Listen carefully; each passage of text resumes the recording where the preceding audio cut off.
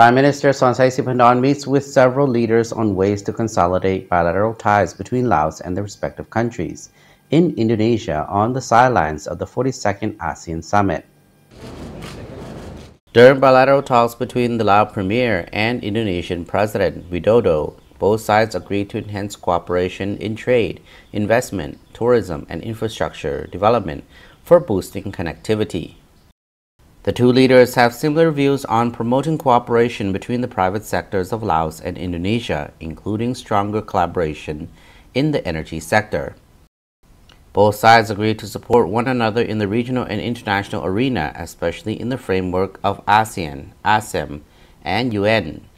Indonesia pledges its support for Laos' ASEAN chair in 2024. In addition, the Lao Premier met his Timor-Leste counterpart Tar Matan Ruak, and both sides agreed to strengthen cooperation in trade, investment, and tourism. The two premiers exchanged views on various matters, including the exchange of land plots to build the embassies of the respective countries.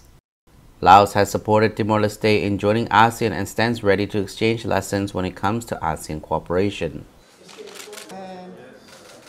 The Lao Prime Minister also held talks with the leaders of Malaysia, Vietnam, the Philippines, and Singapore to further strengthen bilateral cooperation.